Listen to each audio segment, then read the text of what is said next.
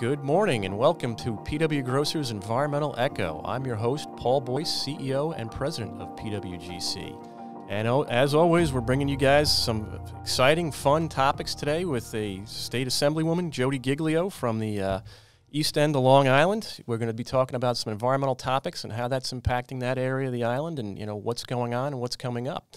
But before we get into that, I just want to let our listeners know the best way to get a hold of us is through our website, which is www.pwgrosser.com/podcast. If you guys have questions, comments, ideas, thoughts, or potential guests that you want to see or hear, by all means, reach out to us. We do our best to get back to everybody in a timely and responsive manner, and that is the best way to get a hold of us.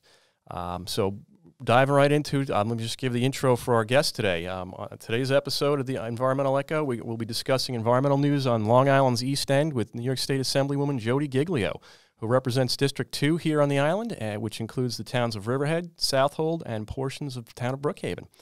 In the Assembly, she's worked to address the region's infrastructure issues, as well as tourism promotion, farmland preservation, and environmental improvement. She's been an advocate for upgrading sanitary systems to prevent water pollution, which is something near and dear to PWGC, and has spoken in opposition to dumping of dredge spoils in the Long Island Sound. Hopefully we can talk a little bit about that today. That's come up again. And Assemblywoman Giglio also supports the use of geothermal systems for heating and cooling of homes, which, oh my gosh, this is going to be great. That's been a repeat topic on our show here. And again, it's something that PWGC and many of our colleagues are very interested in and trying to promote. Prior to her being elected to state government, though, Assemblywoman Giglio served as Riverhead Town Councilwoman for 10 years. And here's something that I did not know before I met you today, is you are a proud member of Local 138 of the International Union of Operating Engineers. Still am, yes. I'm picturing you operating like a bulldozer or a payloader, and it's an interesting thought, And you're also a mother of 3, and you've lived in the hamlet of Baiting Hollow for the past 20 years. So, Assemblywoman Giglio, welcome to the show. Thank you. All right, and also we have our mainstay on our program here is Charlie Bartha, who is a senior vice president in the engineering unit at PWGC and is leading a lot of our business development efforts. Charlie, as always, I love having you here, and it's great to see you again. I'm glad to be here, and it's always interesting topics for our listeners. Yes, that's the idea here. We're trying to be, informative, educational, and conversational. So, with that, let's get right into it with Assemblywoman Giglio. Again, welcome. Let's start off by the North Fork is, essentially facing a myriad of challenges at the moment, from developmental pressures to environmental issues to obviously preservation efforts. In your opinion, what are the most pressing matters facing your district? Well, right now, the most pressing matters is that everybody from the South Fork and from the city have seemed to relocate permanently to Long Island. So the infrastructure on the island and the water quality and the sanitary systems and everything, where they were summer homes, now they're turning into 2-story homes or double-size homes. So, that seems to be a big challenge. But it's I think that Southold is going to work on the same type of legislation that I worked on when I was in the town board and finally got adopted in 2012, and that is a substantial improvement would require a sanitary upgrade.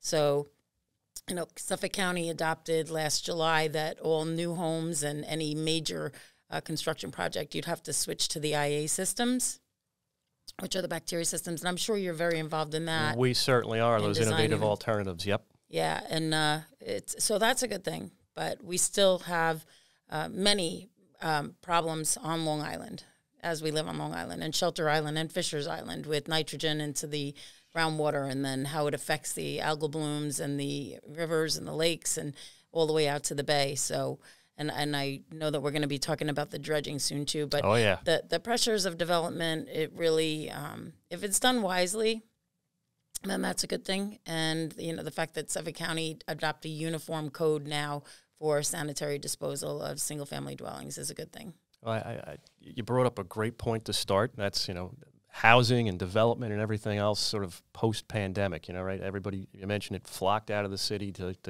get more open space.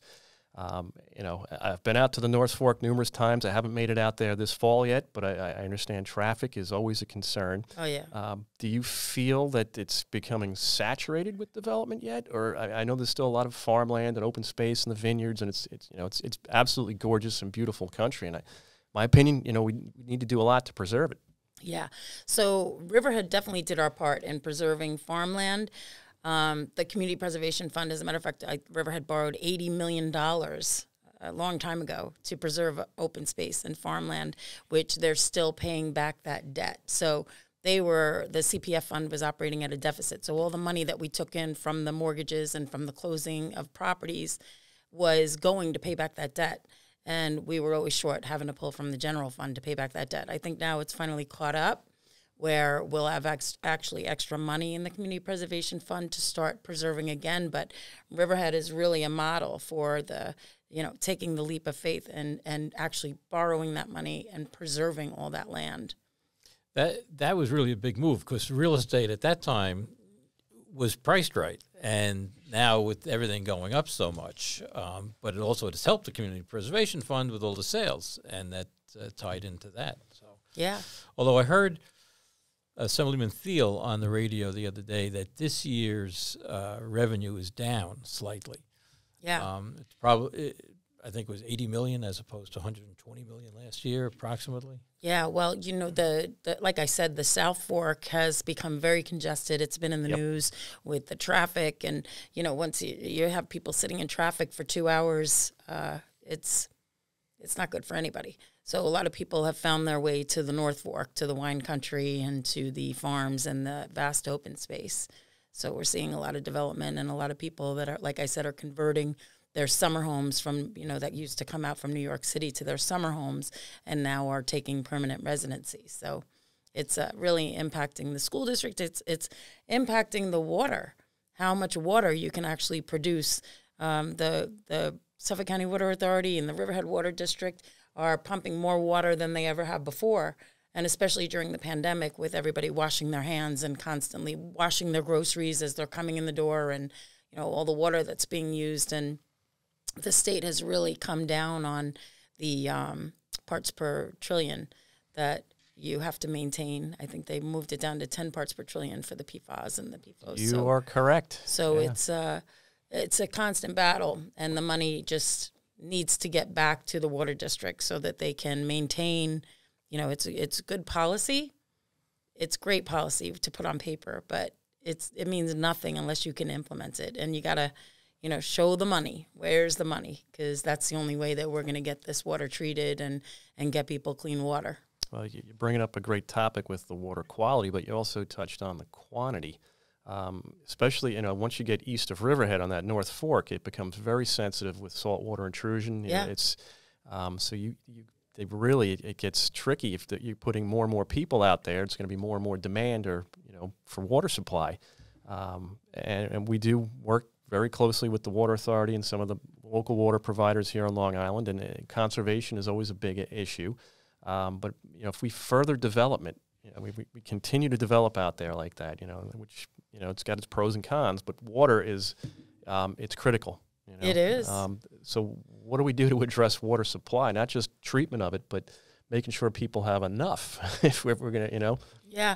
Well, that's what interesting about the legislation that I put forth in 2012 is that a lot of people they'd had a 2-bedroom bungalow, but then they were building a second floor on. So then the first floor became this gorgeous kitchen with a you know, laundry room and the dishwasher, where they never had that before.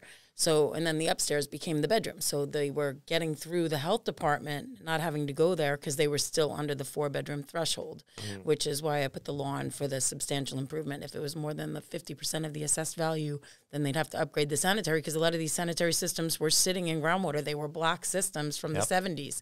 So that was good. And I think Southold is looking at legislation right now to prohibit what they would call McMansions, these bungalows turning into McMansions, because of the difficulties that they have in not only serving water, but the depth to groundwater with the nitrogen for the conventional systems. That's all right in our wheelhouse. Yeah. But water supply is a big issue. We're working on a number, excuse me, a number of projects in the Riverhead area, and water supply working closely with the Riverhead Water District, as well as the Riverhead Sewer District, in order to provide those things. Things people don't like to think about typically. You know, Yeah, you always have water and flush the toilet. Yeah, they take it for granted. And there is a lot of development pressure right now that's happening in Riverhead. And it's amazing, when I was on the town board, you know, we would get reports about a new development and say, yes, you know, extend the water district to include that property so that they could build, but not knowing that the DEC hadn't approved any of those permits all along the way. And by the time the DEC, we got to developing the former Grumman property, Enterprise Park at Calverton, it came to a big, you know, our heels are digging in, and we're not letting you go forward unless you show us how you're going to provide public water, not only to this development, but to make sure that everybody around it is still protected, which is a good thing. And it's been an exercise that Riverhead's been struggling with, but I think they're finally getting to the end to where they're, you know, putting in new holding tanks and things of that nature. They've got some infrastructure upgrades I know they're looking forward to for sure. Yeah. So. And it's, you know, the DEC is really, like I said, I think there were 17 maybe water main extensions outside of the district that never had permits through the DEC. So it's definitely an issue that came to our attention late in the game. And there's some, call it, competition between the Suffolk Water Authority and the Riverhead Water District as well. Oh, yes. I mean, Suffolk County Water Authority has always had their eye on the Enterprise Park at Calverton because it's proposed for a 10 million square foot build-out of commercial and industrial. And they're battling with that now also because the qualified and eligible for 555 that everybody's familiar with was all about aviation hub and high tech. And now it seems that it's going to be, you know, 10 million square feet of warehouse space with, you know, cargo planes coming in and trucks leaving and vans leaving. So I know the town of Riverhead Town Board is struggling with that, and I'm having the conversations with them because that was not the original intent. Well, hopefully it all works out for sure. Yeah. And while we're on this topic, you know, Long Island, we went through, and maybe we still are in this, you know, even though it just rained like, you know, build an ark the last couple of days.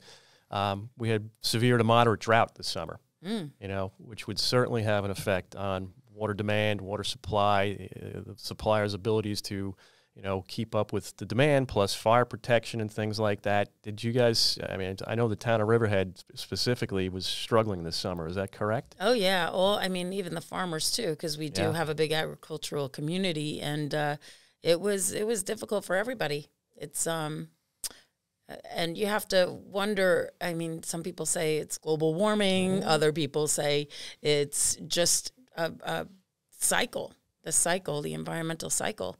So it's it was difficult for the farmers and then for the town in order to, you know, when you have to tell people odd and even days for your watering your lawn and to not water your lawn between, you know, 5 a.m. and, you know, 7 p.m. and things like that, which were the peak times, and also getting a lot of the commercial properties to switch over to irrigation wells rather than using the public water. How do you find other members of the Assembly as far as appreciating the issues we're dealing with on Long Island with respect to environment? It's funny that you say that because when I go through some of the portfolios of some of my members in the Assembly, and it appears as though they are just very well liked in their communities, and that's why they were elected, but they really have very little experience when it comes to development and environment and law enforcement. They are, how do I say it, very knee-jerk reactions to certain things that happen rather than thinking about how the end result will turn out. And me being having my own business since 1997, my own construction company, and building a lot of houses and building in New York City and being a member of the operating engineers, you really have, when you put the shovel in the ground, you have to know every step along the way and what the end result is going to be. And I feel like a lot of the legislators in Albany, both on the Assembly and the Senate, have very little experience in actually looking at something from start to finish and what the end result may be. And I would imagine there's a downstate perception. It's New York City, and we're just, extension of New York City. They don't realize the environment that we have here. Yeah. Yeah, they don't, but I've made a few friends in the assembly on the other side of the aisle that have come out here to Long Island and seen what we have, and they're amazed because they think that we are, I don't want to say it because it sounds kind of racist as to what they think like Long Islanders are, but with the difference between the hurdles that they have in New York City or Queens, the 5 boroughs. So it's, but they were very surprised to come here and see the diversity and the cultural aspects that we have of Long Island and how we appreciate diversity and we appreciate the environment and protection. And they don't understand. They're looking at, I mean, for example, they adopted a legislation that said that you can't use lead bullets to hunt in state parks.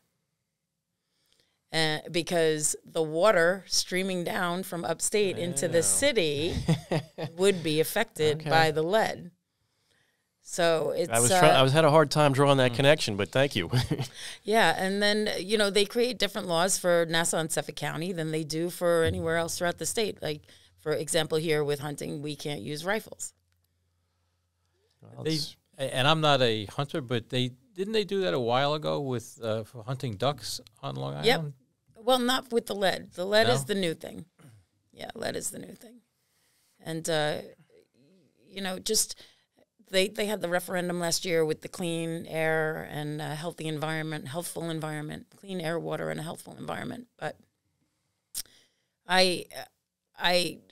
people don't realize the impact that has. Of course, it's a great title. Everybody wants clean air, water, and a healthful environment. But when it comes to land that's next to a manufacturing facility that the county or the town or the state buys to make a park out of it.